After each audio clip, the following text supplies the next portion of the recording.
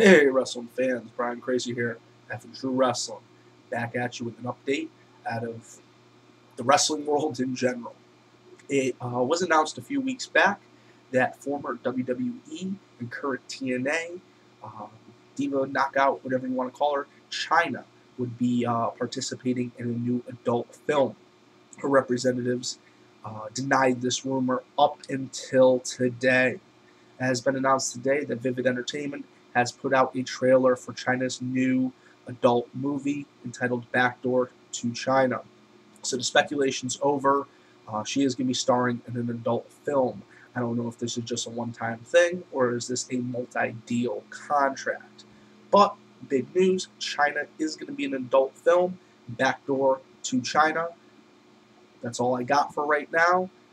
Guess all that denying was for nothing. Catch you later.